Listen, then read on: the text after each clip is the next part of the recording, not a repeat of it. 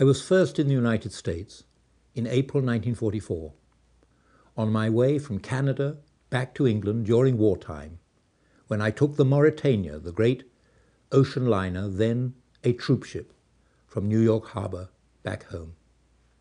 I returned to the United States in 1962, when I spent 4 months driving around the United States with a friend, visiting almost every state, canyons and deserts, lakes, beaches, cities, towns, Civil War battlefields, Indian War battlefields.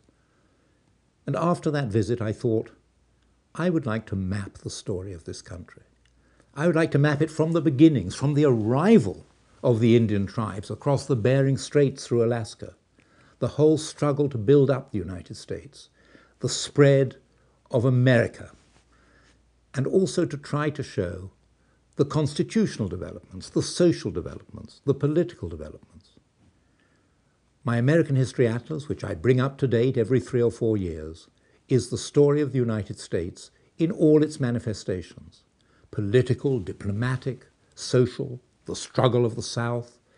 Every aspect of American history is brought together in these graphic maps, each one of which has text, each one of which tells a story, and each one of which leads on to the next phase of American history.